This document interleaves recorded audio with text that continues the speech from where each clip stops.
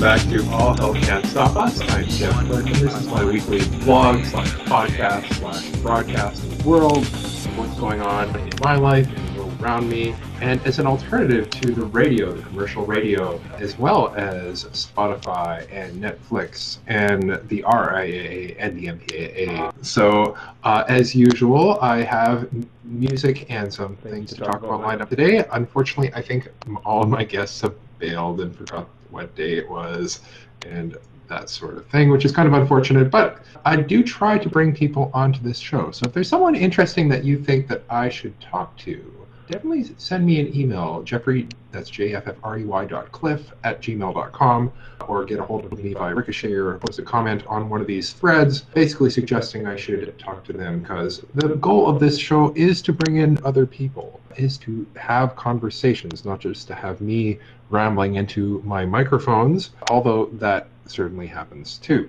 And so, as promised, I do have some free media for you all to enjoy today. One is I screwed it up the last time I talked about this particular band, because I think I called them the Mannequins, and I think I got the band and album name backwards. It's actually Monster Cat is the band name and Mannequins is the album name. And so I have been listening to this album over the past couple of weeks, and it's been growing on me. It's actually a pretty good album.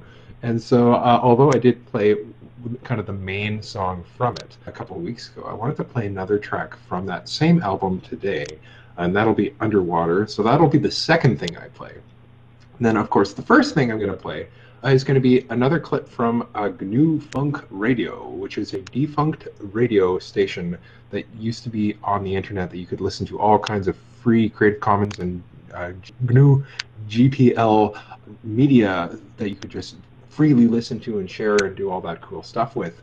Unfortunately, the metadata that came with that stream has long since gone, and so I have no idea who the musicians are anymore. So if you know who is the musician that made this piece, definitely let me know, because I'd love to hear more stuff by them, and they are pretty good. So let's hear gnufunk Radio from gnufunk-ab.mp3 as I have it. We'll go from there.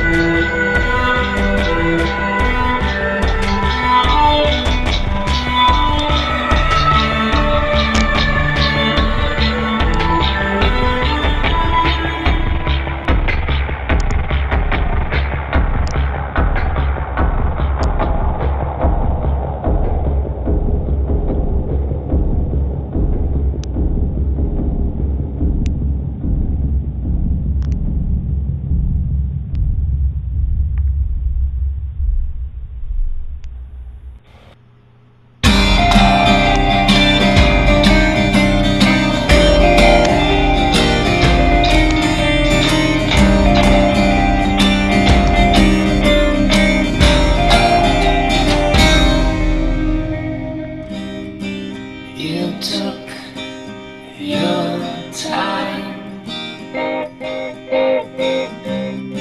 You took what you needed. You placed your hands upon my eyes. You took what was needed. You used to laugh about my pride, and to dance with echoes in my mind.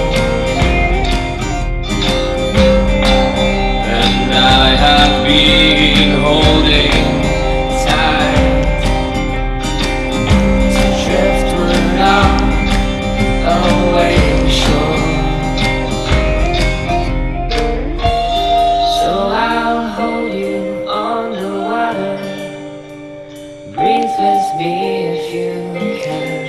Slowly fading with the sunlight. Your face is turning back, and the schoolgirls dream of lonely towns, love on lips and sunset walks. But I hold you on the water while I can.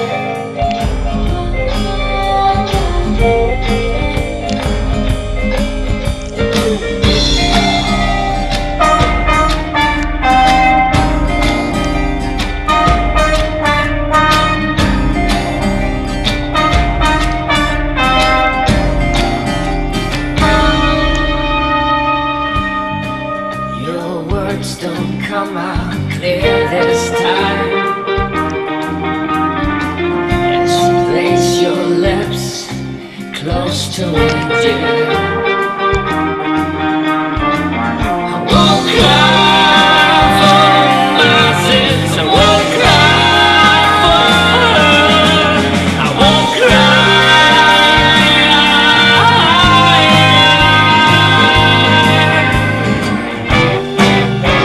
So you wonder how I'm coping with your smoky wave. 'Cause I can still remember your face when you walked into the room. The smell of your hair and your cheap perfume. Your skin pressed against my arm and thigh. The way you turned and sang into my ear. Oh my dear, you're dying. So I hold you underwater. Breathe with me if you can. Slowly fading with the sunlight. Your face is turning back, and the schoolgirls dream of home towns, lemon lips and sunset walks. But I'll hold you underwater while I can.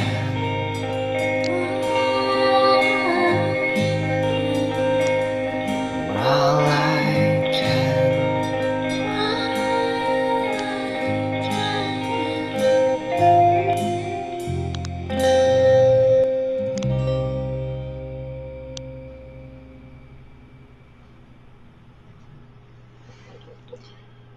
So again, that was Monster Cat with Underwater, and as usual, you can listen to that. You can cut that out of this piece and share it with your friends and go from there. So what other than music is going on this week? Let's see here. So the first thing I wanted to talk about was a little bit more about C-51 and what went wrong with C-51. And in particular, the anti-terror acts we've been collecting, and how, yes, we've got these laws on the books, and yes, we have to get rid of them now. But is there anything other than the things we've kind of already talked about in the previous shows that have come to lead us to the point where we have these laws on the books? Last week, I think it was, I talked a little bit about how the power in the Canadian government has been centralized in the Prime Minister's office. and how this wasn't always the case, how 20, 30 years ago, there was a great deal of power in the hands of the members of parliament who represented their ridings. And so when laws would come out, there'd be kind of a limit on how harsh they could be, because the members of parliament would have to justify those laws to their constituents. And so you'd get stuff like NAFTA, for example, that was passed without the constituents really being able to read it or get a concept of what was in it. But that was more abnormal. It wasn't the norm. A lot of if the government tried to do anything like that, other than NAFTA, it would have had blowback. And in fact, there was blowback on NAFTA. There were protests. There were people in the street. There were people driving their combines to Ottawa. There was all kinds of resistance against it. And that resistance also clues other people that something is going on with those laws. We also had a media in this country that more or less worked, that kept people informed of what was going on with their government when the government tried to do stuff like that. And so there was this ability of us to keep informed of what was going on in the world around us, including and up to Ottawa. And so there was that. And in addition to that, we didn't have what we have today, which is the Trudeau government giving hundreds of millions of dollars to the media that cover them, and kind of helping them come to the correct conclusion about which side or which parts of the administration or bureaucracy to support. There wasn't that kind of conflict of interest going on.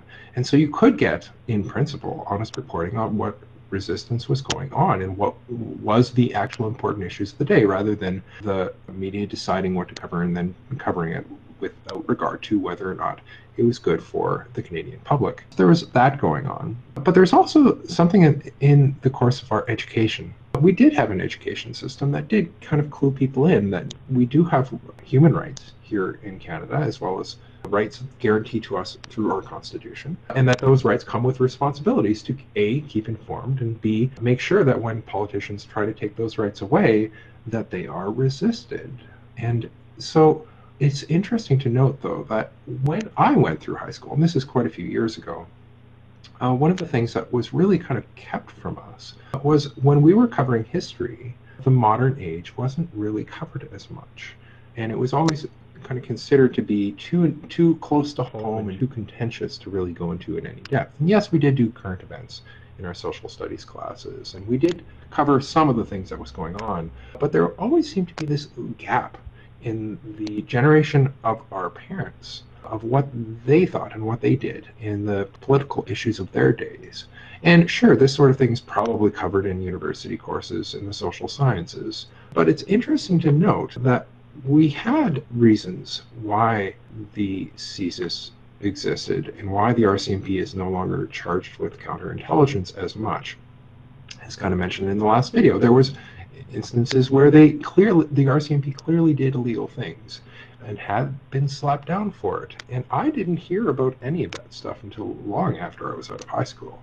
So there's that to consider. So there's this educational side of the problem where we've seem to have neglected to teach the children of the current day and age that there used to be more rights than we currently have, and that this was sort of taken for granted, that we had the ability to speak freely in private conversation and to discuss the political issues of the world, and even to raise the possibility of doing things like, for example, Lord Byron did when he went out and thought that there was a country being taken over by a brutal, evil political force, and he went out personally to help resist it. Same thing, George Orwell did the same thing. He went to Spain. He took part in the violence against the Nazi-backed Spanish fascist regime that took over that country just prior to the Second World War. There were people who could go and dedicate parts of their lives to resisting tyranny and to resisting dictatorships, and actually going in with their own hands and own possible lives, actually going and doing something about the problems of the world, even at great risk to themselves. That was something that Canadians could do and did do. It was something that we could support, that we could talk positively about, we could bring up as something to be emulated. That was all legal not that long ago. And so when we start looking at the restrictions from what we can say and what we can promote in the here and now, there is an aspect of history that I think is largely forgotten at this point. And as well, I've been noticing just walking around town, the number of young people who rely on their phones to keep them informed. And their phones, of course, running proprietary software that is mediating everything that they interact through these systems that are basically beholden to the powers that be here in the, including but not limited to CSIS and RCMP, who can shut things down.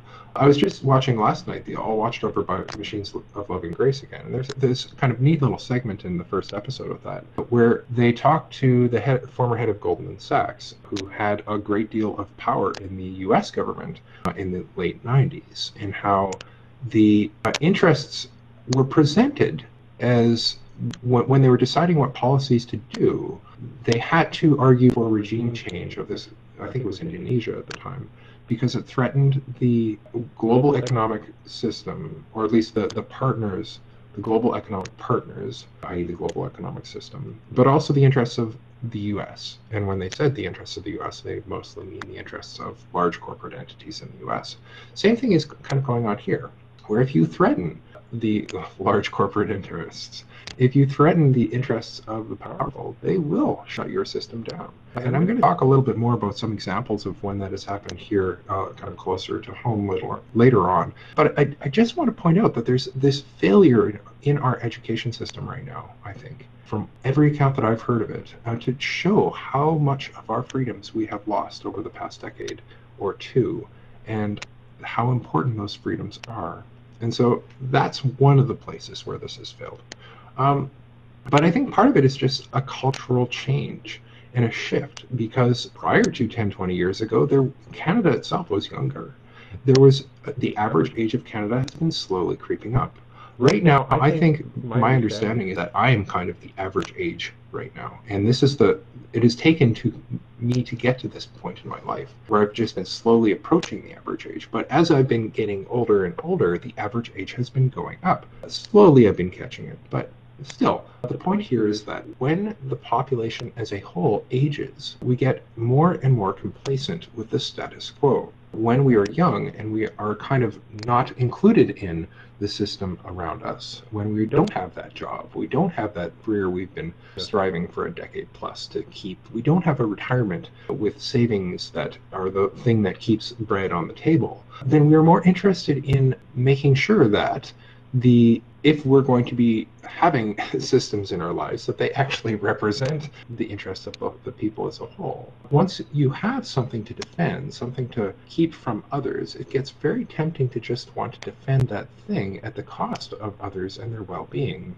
And so one of the things I think with C51 is that it's very tempting to just say, okay, well, as long as it doesn't affect me in my retirement, I'm okay with it. As long as it doesn't cause the taxes to go up, the capital gains taxes or the income taxes or the funeral taxes and the things that I've worked so long and hard to keep, then who cares? It's someone else who's being locked up. It's not going to be me and my children. And so there is this tendency, I think, for older people to be willing to put up with more and more restrictions on what people can do, as long as it doesn't affect them personally.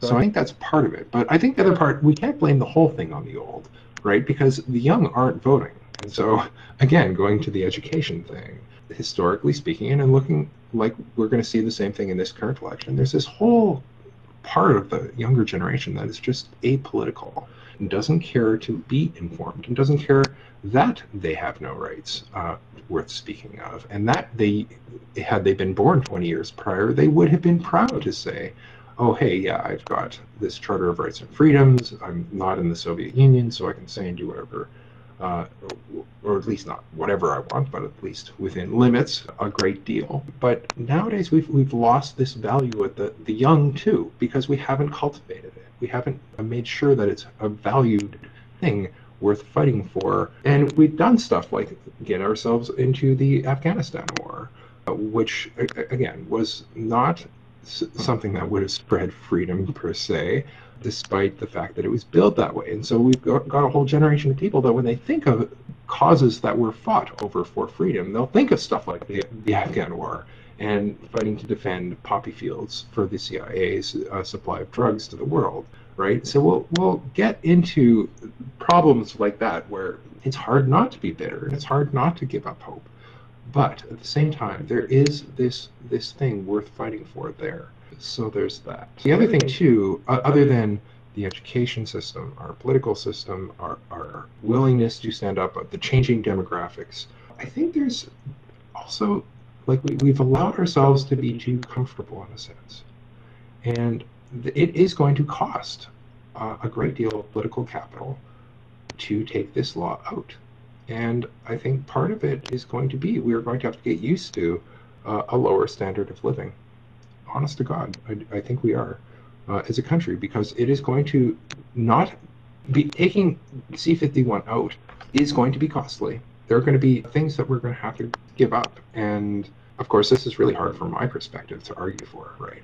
Because Jeff, you've got your cushion beneath you. Like, you should, if there was a way for me to give up that cushion in exchange for getting rid of C-51, I would do it. But I think it's going to take stuff like that, though. And that is why, like, when people look at me and say, why are you working with the NDP so much? Why are you spending so much of your time trying to get rid of these laws? Well, I mean, I have the ability to do so, and therefore I have the responsibility to do so. I just hope that more people with the ability also start noticing that they share that responsibility and to start living up to it too. So, take from my example of that one, if you can. So there's that. The other thing I kind of wanted to talk about is so after C-51, or rather after Trudeau was elected, there was talk of reforming C-51. And so there was a little bit of hope in the progressive community that Trudeau would actually do something about C-51, and that maybe some of the worst parts of it would be taken out. And indeed, one or two of the worst parts of it by C-49 were taken out. But let's go into the kind of details of what exactly happened there when they tried. Quote, this is from the Canadian Civil Liberties Association. Quote, another important step is the elimination of the criminal offense of advocating or promoting terrorism offenses in general, which is replaced by less vague and less overbroad counseling the commission of a terrorist offense. So it's like a step in the right direction, but it's still going to be a crime to counsel, again, be willing to resist tyranny using force and to help counsel the resistance of that tyranny. So there's that. But anyway, continuing on, quote, in the coming days and weeks, we'll be undertaking a detailed review and analysis of C-59. Of particular concern, CSIS's lack or ability to ask for warrants that limit charter rights. The lack of special advocates who can ensure the protection of people's rights in specific cases. Safeguards ensuring the accuracy and reliability have been added to Security Canada Information Sharing Act, but most problems it created remain unsolved. Despite certain limited improvements, processes surrounding the no-fly list are still secret, and individuals are not entitled to a special advocate to defend their rights when they want to appeal being placed on the list. New provisions regarding the collection and treatment of data sets by intelligence agencies without a judge's supervision in some cases raise privacy concerns. The CCLA continues to have serious concerns about the CSIS's disruption powers, i.e., the ability to not go after people doing illegal things, but just to keep people from acting generally. So if they want to disrupt you in your protest movement, they can do it. So continuing on. C-59 also introduces new issues into the conversation. In particular, the bill appears to significantly expand the mandate of Canada's Signals Intelligence Agency, including creating a framework of active cyber operations of hacking foreign individuals or states, which, by the way, some countries treat that sort of things as an act of war, including the United States and Russia, I believe. So it's worth considering that the, quote, active cyber operations, unquote, i.e. stuff like shutting down dams and doing stuff like Stuxnet to the Iranians and keeping them from realizing nuclear power, things like shutting down a whole city's sewer treatment plants, basically terrorism by another name. Continuing on, CCLA will continue a detailed examination of Bill C-59 and will continue our public engagement and advocacy work to demand that national security and intelligence agencies operate in a fully charter compliant manner, which they are certainly not right now. This is from Michael Geist, quote, a budget implementation bill is unlikely, and many would say inappropriate, place to make major changes to Canadian privacy law. Yet Bill C-59, the government's 155-page bill, is set to sweep through the House of Commons just that. So, pause. So this is 158-page. Like, I think I may have even read C-59. I'm not even sure at this point. Let me just double check that. No, looks like I have not. So it's another omnibus bill. It's got a whole bunch of stuff in it, probably creating little exceptions here and there while sidestepping the problem that C-51 was on the books in the first place. So trying to basically salvage it and keep it despite the public blowback on it. The omnibus budget bill touches on a wide range of issues, including copyright term extension and retroactive reforms to information law. Or access to information law. So interesting how we have this like thing touching copyright, even though it's a terrorist thing. Okay. Anyway, long story short, it's in addition to changing terrorist law, also risks, quote, when Pipedo was first introduced in the late 1990s, the government was careful to limit its scope to commercial activities.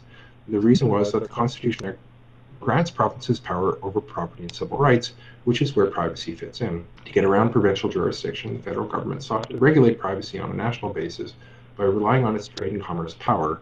Kind of similar to how in the States, I think it's Congress does kind of a similar thing, where they have used the fact that interstate commerce is related to just about everything to expand its power to just about everything. So that's kind of interesting. Quote, in fact, Quebec viewed even that justification as an encroachment on its powers and quickly launched a constitutional challenge against the law, but that case has remained dormant for years. So let's pause for a moment and remember that for later.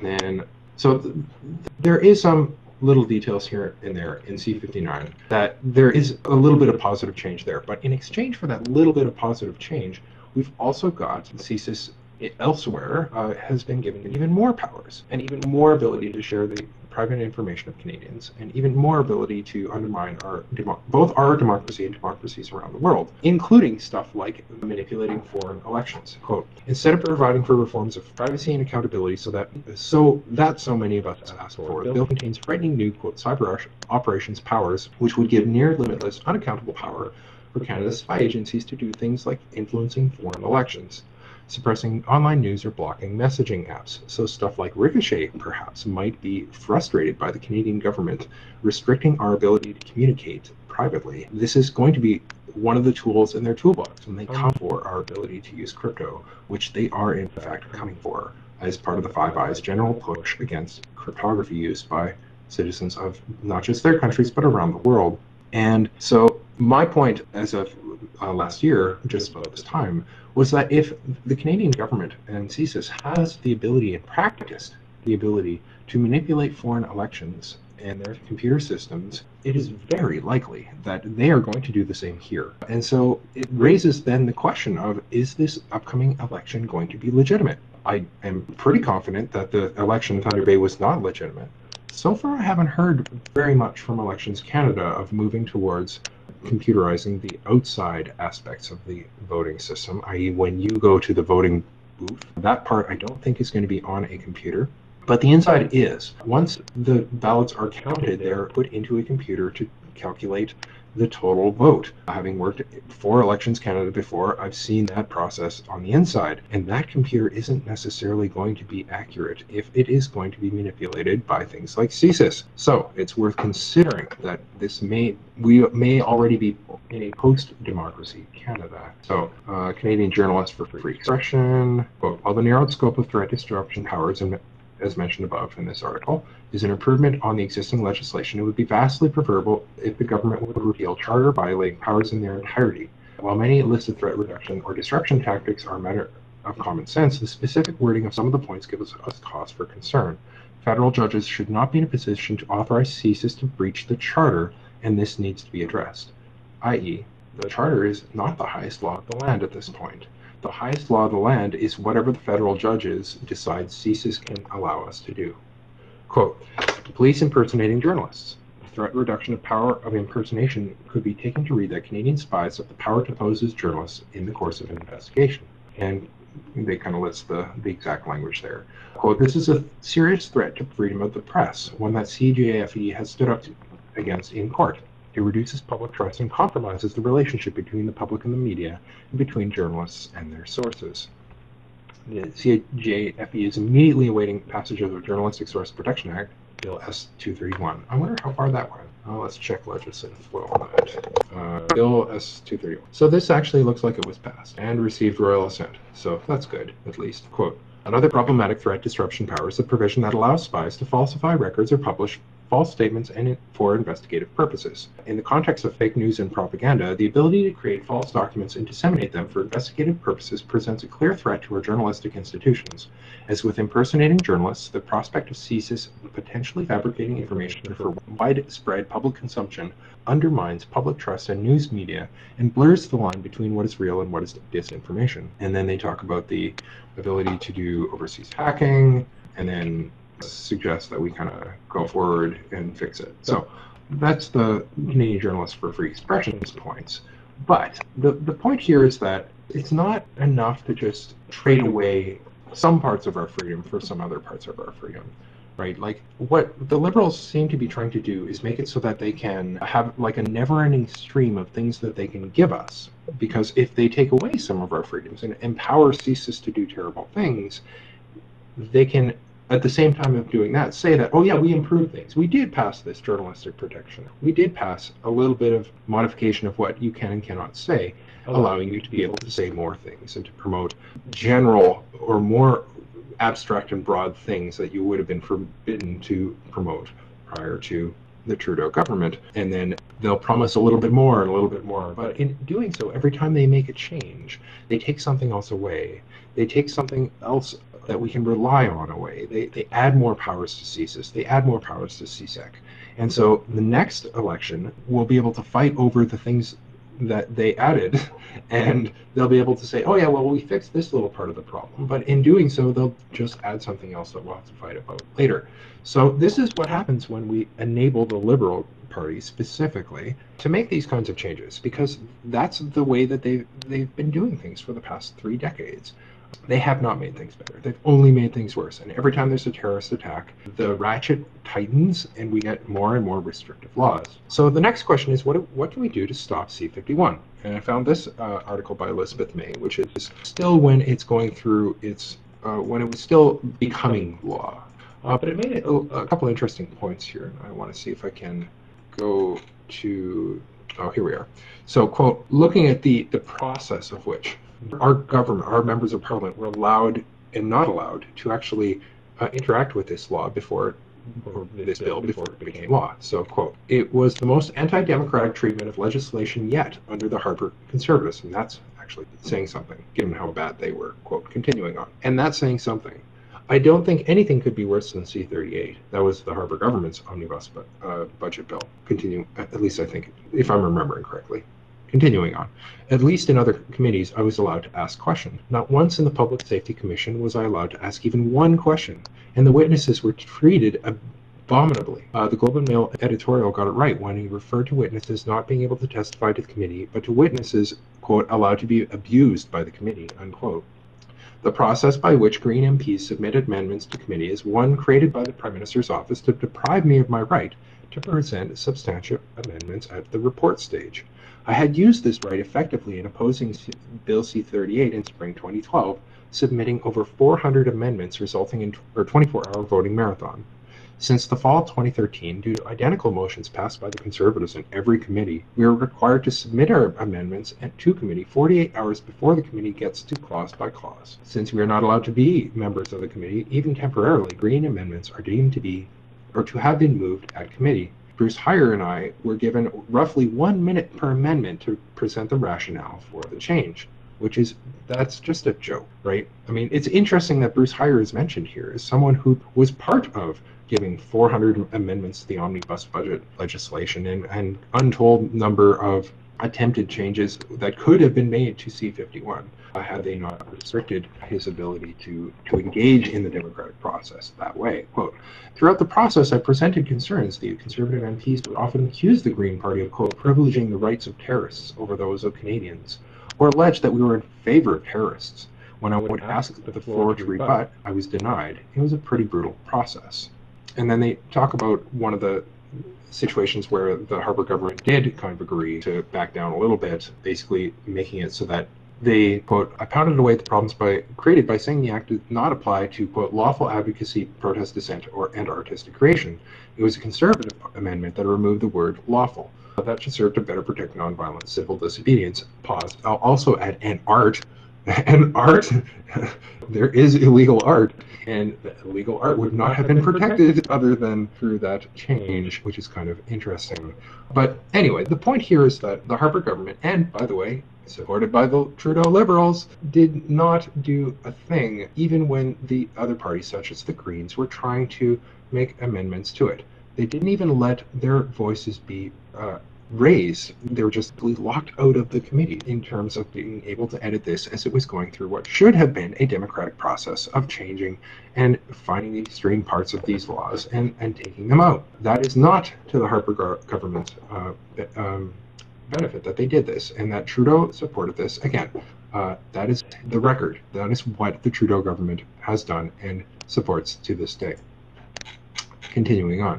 This one. So, what can we do? Well, we could repeal C-51, and that is we can get rid of any sections that are dangerous in the law regarding, quote, pretty much the whole bill. Here are its 5 parts and a rough sketch of what they do. I'm not going to go into the what they do part, but the 5 parts are information sharing, no-fly list provisions, thought chill sections, quote, part 4, which is, quote, the most dangerous. It transforms CSIS, an agency designed to collect intelligence and share it with those who can act, to an agency empowered to disrupt plots, i.e., it takes the power to collect and spy on the whole world, or especially Canadians, and empowers them to act on that. One of the incidental, and then the 5th thing is there was, quote, the final section, quote, it is so opaque and incomprehensible that it received virtually no attention in committee.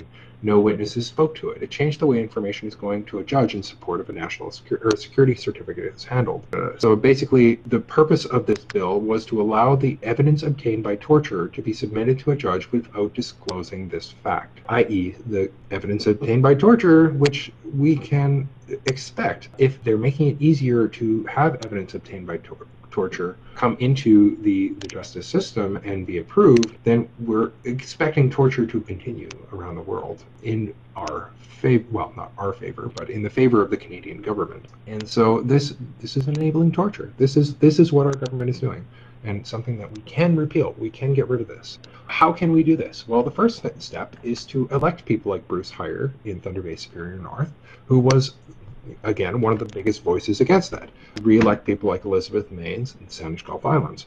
To go down the list of the Greens and the NDP and the Bloc. The Bloc did eventually turn against the bill. Elizabeth May and the Greens did convince them, and the public pressure that they saw did convince them to basically stop this. And so, the long story short, it is an election season right now. There is an election in Canada going on right now, and there are lots of ridings that are not just going 100% to the Conservatives or the Liberals. There is a ability for, if you're a Canadian citizen, for you to vote and to actually have a chance at changing some of these bills. Here in Saskatoon, there are going to be 2 choices, depending if you're on the east side of the river or the west side. On the west side, that choice is going to be Sherry Benson and the NDP.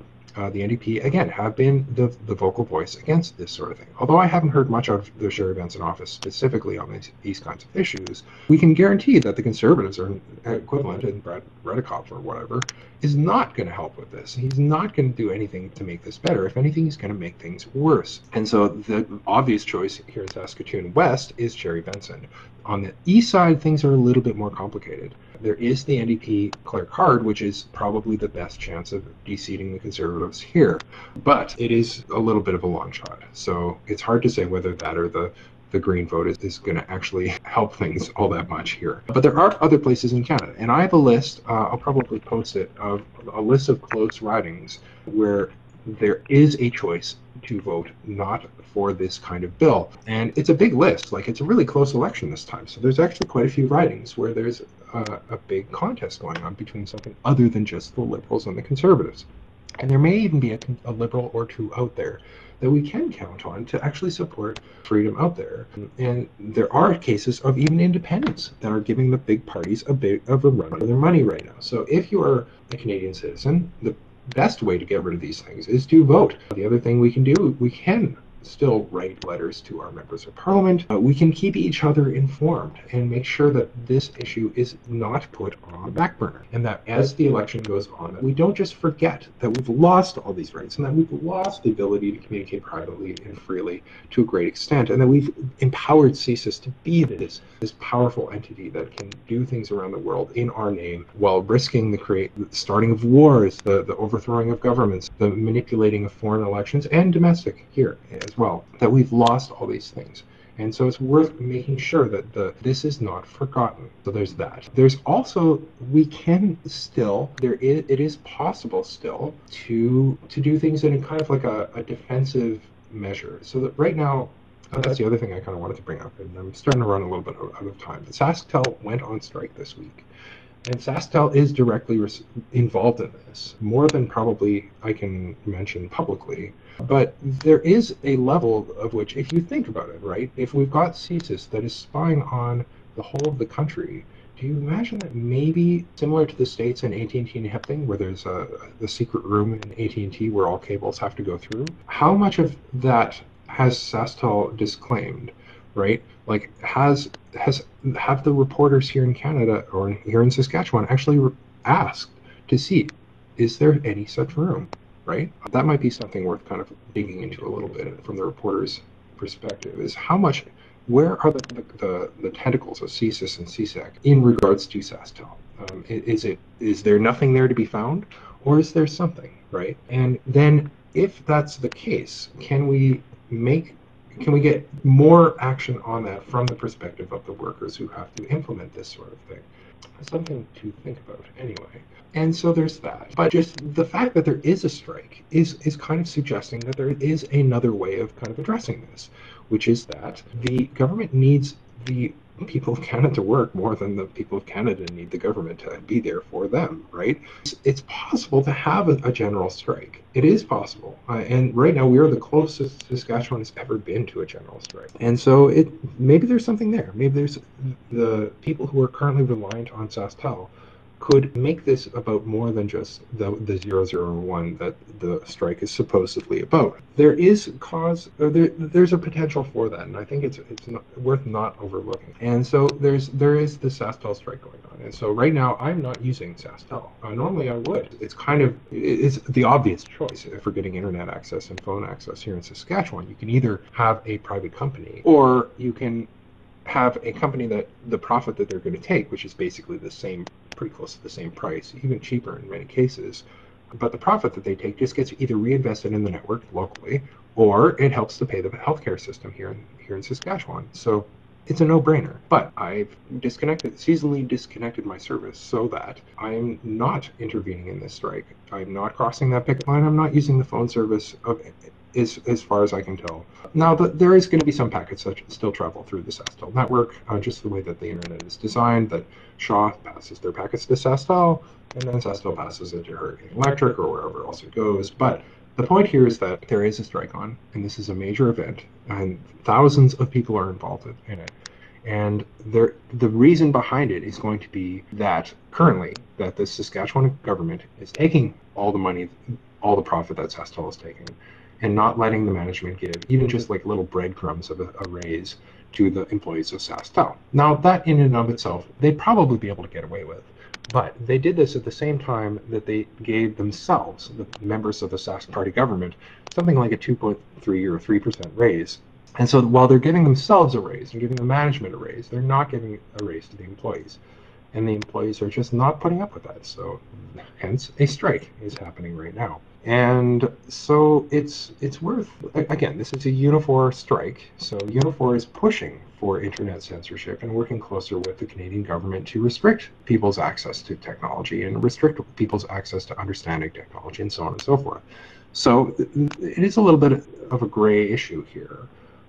But again, it's worth considering that this strike can grow. It has already grown. The other crown corporations have all gone on strike, or at least something like 7 of them have gone on strike at the same time that SaskTel has, in solidarity with them. Again, because they know right well that the end goal of the Saskatchewan Party government is to privatize SaskTel. And so there is kind of like a fine line to walk, because if we all disconnect our service, we risk making SaskTel no longer profitable and making it easier for the Saskatchewan government to pull what they pulled with the STC and basically just shut it down with no recourse to anyone who uses it. But so it is worth keeping SaskTel still around, but at the same time, there's a strike going on, and so the only thing that's worse than supporting a company like Shaw that doesn't even have a unionized workforce, as far as I understand, is to use a system that does have a unionized workforce and has locked them out and is by now probably trying to get scabs to work behind the picket lines. I haven't heard any reports of them successfully doing so yet, but it's something to be expected given what we saw with the co-op strike, given what we saw with what the Sask Party tries to do elsewhere. So there is a possibility for a good outcome to occur here, but the union's position is very weak. And I don't have any doubt that if they were offered even something close to what the premier and his buddies got, that they would take it, even though they're also going to lose in the long run, because the core of SaskTel is going to be privatized if we don't get rid of the Sask Party very soon. So there's that to consider. But so there's the strike is going on.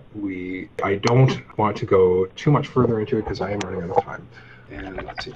Oh, right. And so I do have a little bit of recommendation this week, but I want you out there to go find a copy. Don't necessarily pay for this one, but this is the InfoWars, quote, powerful new free speech documentary. Quote, you can't watch this. Learn how big tech silences our patriots to control discourse. And I don't think they have any really write-up on it in this particular article, but it's a new InfoWars documentary. And so if anyone has a copy of this, I would love to get access to it.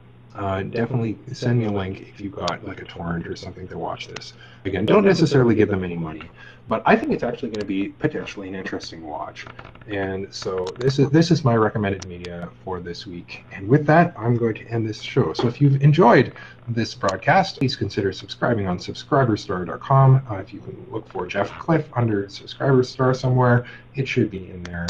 And as usual, if you have anything you'd like me to talk about, send me an email or leave a comment wherever this video is posted, and I'll try to get to it in a bit. As well, if you have any Creative Commons or other free music that you'd like me to broadcast, also definitely give me a link to that, and I'd love to hear it. So I will see you all next week, and thank you all for listening.